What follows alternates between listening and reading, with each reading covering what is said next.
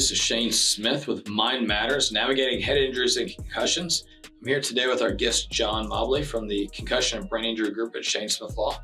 Today, we're going to be talking about some of the things you can do or have others do to assist you after you've been permanently injured in a car accident. Usually we're focusing on serious life-changing impacts and things you can do to try to make life a little more enjoyable, a little more livable. Thanks for being with us, John, and I'll let you start off. The real goal with our conversation here today is just looking at clients and victims of motor vehicle accidents once they have, at some point your treatment is going to conclude and the doctors are going to say, we've done everything that we can do for you. What do you do after that? That's kind of the question, is what do you do after the doctor has said you've reached either maximum medical improvement, you're going to have some level of what they call impairment, or things like this. We see this a lot with our brain injury department because brain injuries are typically to some degree permanent. There's not necessarily a cure. There's things you can do to make them better, but not a cure.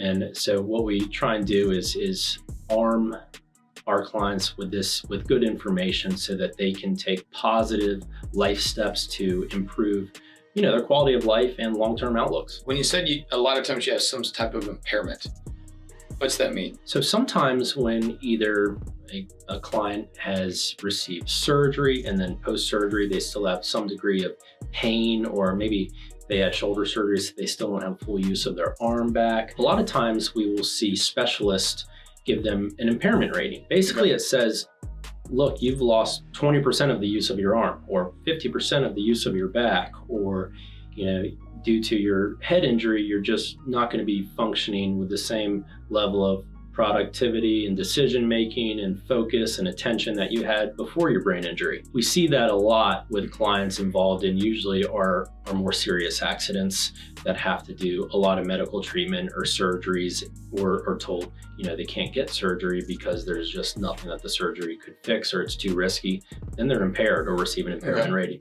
Now, I'll also say, I tell my clients this when they've got it, if they get something like this early on, or it feels like the doctor hasn't done everything he could do or exhausted, there's nothing wrong with going to seek a second opinion before you reach that point, right? 100%. I mean, if you have the time and the patience and the want to do it, a second and even a third opinion cannot hurt, right? At least you're getting multiple eyes on it, on your situation. Sometimes that involves, multiple doctors within the same specialty, just to make sure, like a big decision like surgery, maybe you want 3 orthopedic surgeons to make sure they say that, this is something I need to get done. Or you might want to get a second opinion of a doctor in an adjacent area. So an orthopedic, a neurologist, or a pain management doctor. Yeah, when you talk about specialists, we see that a lot with like ankle and foot and hand things. They'll see a general orthopedist and then they'll narrow it down to a podiatrist, or an orthopedist that just concentrates on the extremities or something like that. So if you've got a permanent injury, nothing at all wrong with seeking a second opinion. Certainly if it's in the first 6 months of a case, we generally recommend it if somebody says you're at maximum medical improvement. But once we're past that point, what are some of the things people should look at where they can make the most impact to their life? Yeah, so we have a bunch of different categories that we like to go through with our clients sometimes. One of the first ones, surprisingly enough, is just diet. A lot of the times when we're seeing some of the feedback we get in medical records that we review for our clients, a lot of times we'll see specialists tell our car crash or slip and fall clients, eating better and losing weight will give you better medical outcomes on just a whole variety of things. Number one being surgery success and safety. If you are too overweight, sometimes surgery is unsafe to proceed with. We'll see some of our specialists tell certain clients that they need to get their weight down through diet to be a safe candidate for surgery. And also having a lower body mass index will improve the outcome and the success rate of your surgery. I was going to say, I know anesthesiologists, the folks who put you to sleep, are always very concerned about weight once you cross a certain BMI. I guess the risks just go up exponentially. Right. All right, so diet's the first thing. What's another area they can focus on? Just sticking with kind of the diet, it also helps with the overall amount of stress on your joints. So if you've sustained some sort of injury, especially to like an extremity, it doesn't have to be an extremity, but like think about like knees, the small little, joints around your ankle and your foot, also your back. having, lower weight, better diet is going to improve your long-term outcomes if you do have like an impaired knee or an impaired ankle. It's just less weight on that area. And we've seen cases before where we've had surgeons say, hey, I can do this, but you need to hit certain criteria before I can go do it. And that's usually focused right along weight. Yeah, see it all the time. Another thing that we're surprisingly seeing now is with our brain injury clients, having a specialized diet can actually improve some of the bad symptoms of a brain injury. So we're seeing some of our clients be recommended the keto diet. Now, okay. You got to cross-reference this with your general practitioner, make sure it works for your diet, long term. But we're definitely seeing some neurologists and brain doctors recommend like the keto or certain high protein diets, maybe low in carbs, because they're finding that people that have brain injuries, their symptoms aren't as severe and dramatic with certain dietary changes. Okay, so that's definitely something to talk to your doctor about. If you've had a brain injury, would this be appropriate? Or even is it safe for me to try? Exactly. Okay, all right. The next one would be exercise. The key walk away here is that, more muscle bulk and more muscle mass reduces the risk of potential fractures during falls or trauma. And you may think, well, what does this have to do with brain injuries? Well, with brain injuries, we have a lot of clients. One of the key symptoms of brain injury is vertigo, dizziness, trouble with vision. When you think of those three things, okay, you also equate that with all of a sudden you have more falls, you slip more often, maybe navigating the shower in the morning when you're half asleep with a brain injury is a little bit tougher. So being in the healthiest possible state possible from like a muscle mass and working out and exercise and strengthening your body will in fact actually protect you from certain falls that could otherwise break bones when you have more things surrounding that bone. So John, we talked a little bit about exercise. The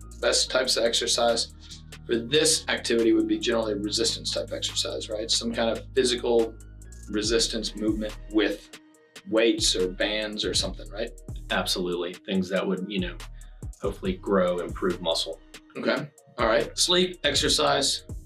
What's the third one? With exercise too, another thing just to point out is that, weaker muscles can also equate to, less agility, which can increase risk for further injury as well. For injured people that have sustained neck whiplash injuries, strengthening the neck safely with neck exercises can be crucial to pain reduction and further injury. And these are usually pretty simple exercises you can do at home that involve, light resistance with bands like you mentioned earlier, okay, to strengthen that neck area. I think we can dig deep into that in another podcast episode, all the exercises people can do just for neck rehab almost, basically. Right. After exercise, what's the next easy one to hit? Another one that is, a little bit under the radar is just basic posture. And what I mean by posture, I'll have to explain that a little bit, is, car accident victims, especially ones that experience whiplash, they may need to make certain lifestyle posture adjustments. That could be things from changing the pillow that you use or your sleeping position. More often than not, we're getting feedback. One of the big things that when we're doing our client interviews to check in with them on their treatment paths and treatment levels is they'll say, my sleeping is just so messed up because it's hard to get to sleep or it's hard to get to sleep and stay asleep. Because you think about it, it's like, if your pillow is not at the right height or your sleeping position has changed because of the pain that you're experiencing, then it can truly impact your ability to get a good night's sleep. And that's unfortunately a great foundation for getting better for most people. That's what I was gonna say is I know even when I've got a virus, if I can't sleep, I'm not gonna get better. And a lot of times, as soon as I can sleep through the night, I start to feel a whole lot better. Right, absolutely. I mean, it really all starts with that. And we just hear this from our clients all the time that, my sleep has been ruined since the car accident. So sometimes it's as simple as a matter of making adjustments to what you once used. You may now need a thicker pillow or more pillow support, more head support, so that whatever symptoms you now are, permanently impacted by don't bother you as bad.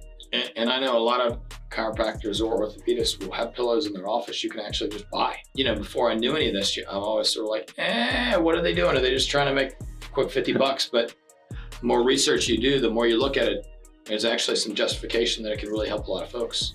Yeah, definitely in this case. All right, sleeping, that's a main area over posture and position. What else along posture? So with posture, another big thing is, well, we spend a lot of our life sleeping. What else do? We spend a lot of our time at a work desk. Okay. So basically making sure you have great posture at your work desk. And this includes a lot of things. Having a sit-stand desk, you know, a lot of people are saying, well, I don't know if I want to stand all day at a work desk. But the other added benefit of that is that it's adjustable. Okay. So you don't necessarily have to be standing, but at least you can adjust the sit-stand desk to get that proper alignment where you're not straining your body. You know, if we're straining to look at our dual monitors, or we're straining our neck, you might not even realize you have that tension. But if you have sustained a permanent injury to your, you know, cervical spine and your neck, that can really compound your symptoms. So it's good to be in a nice aligned position with the, you know, monitors at a proper height, so that you're not constantly looking up or constantly looking down, and that you're not, you know, your elbows are basically aligned with your desk so that your shoulders aren't shrugged, creating additional strain in your neck. It's worth the time for our car accident victims to do that, so that their long-term injuries aren't compounded. And I know standing desks have the ones that go up and down have really dropped in price over the last 2-3 years as they become much more popular. I mean, years ago it seemed like they were crazy high, and now they're much more reasonable, and I don't want to say commonplace, but a lot of employers have them. Very affordable now. You're absolutely right. I mean, the price has gone down significantly, where you can get them under $100, which is nice for people looking to improve kind of their work alignment and posture. Another area too that I almost forgot about is for brain injury clients. You know, another recommendation that we are seeing from a lot of neurologists across the board is for people with brain injuries to really be aware about limiting their screen time. Okay. It's literally usually listed as one of the treatment paths, which is that goes for phones, but it can also go for, work monitors when you're at work. So it's really important for some of our clients who have experienced brain injury to be aware of the fact that, hey, I've been working for, hour and a half, 2 hours, I need to take a screen break, because otherwise it can and does trigger some of those brain injury symptoms, like the inability to focus, headaches, sensitivity to light, just because your ability to not get fatigued with a brain injury goes way down. Gets decreased. So even normal stuff like just working all day and then going home and playing on your phone is gonna exacerbate all those brain injury symptoms. That's correct. And another thing too, if you have a neck injury, you may really want to look into also investing into a hands-free headset, because doing this motion all day with a phone pinned between your shoulder is not going to make your neck better. Yeah. And it's another small purchase that you can make that will really improve your quality of life if you are, do have a neck impairment. I can totally agree with that one, because there have been many days when I spent too much time with my head sideways, and I felt it. I don't have a neck injury. Mm-hmm. We covered everything with posture, or is there any other areas related to posture? Really, the final thing is just being aware of your posture. Like, so we've talked about sleep and then at work, but just around the house too. A lot of times people will, melt into the couch after a long day of work. Then you have to ask yourself, is the couch giving you proper alignment and posture when, you're sitting with your head on the arm of the couch and it's kind of cranked up, which, I'm sure we've all done once or twice after a long day of work, or that comfy lazy boy chair that is putting you at an angle might not be the best chair for you if you have a lumbar herniations all up and down your spine, that you may need to have a little bit more structured sitting when you're sitting at home. Okay, wow. Yeah, and that's something definitely to take a look at, because I know lots of people have lazy boys or those recliners, and then they get hurt, and that's where they still want to go rest, and it's just making things worse. Right. We talked about diet, we talked about exercise, we talked about posture. I mean, everybody spends a bunch of time at work. We talked a little bit about screen breaks. Is there anything else at the work environment that can help out? We really covered a lot of the main things with work. The only other thing that I could think about with brain injury clients is that you really want to just be cognizant and aware of your break time, in taking the adequate kind of steps to maybe walk away from work just a little bit throughout the day, come back, take smaller breaks so that the brain and the body have time to recharge. Because the typical just, work all morning, take a lunch break, work the rest of the day, that style of, time division of your workday does not work for people once they are diagnosed with a brain injury. So sometimes that may involve, speaking with management or your boss to be like, hey, here's my new reality, new situation. Would you be willing to accommodate me? And it's something it's a legitimate conversation with their boss, basically, right? Like, I've got a brain injury. My doctor says X, Y, and Z. Can we make some arrangements so I can keep working, being productive? But if you force me into this, I'm going to not be productive by the end of the day.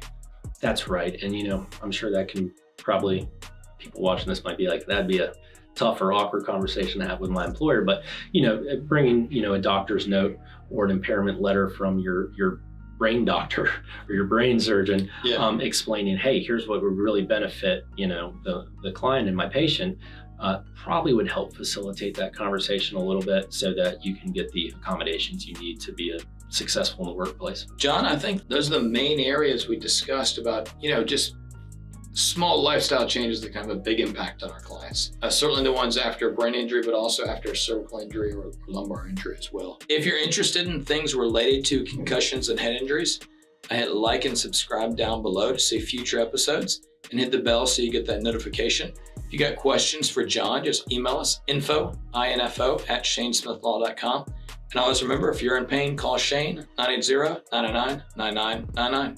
In pain, so I call Shane, 980-999-9999. In pain, call Shane.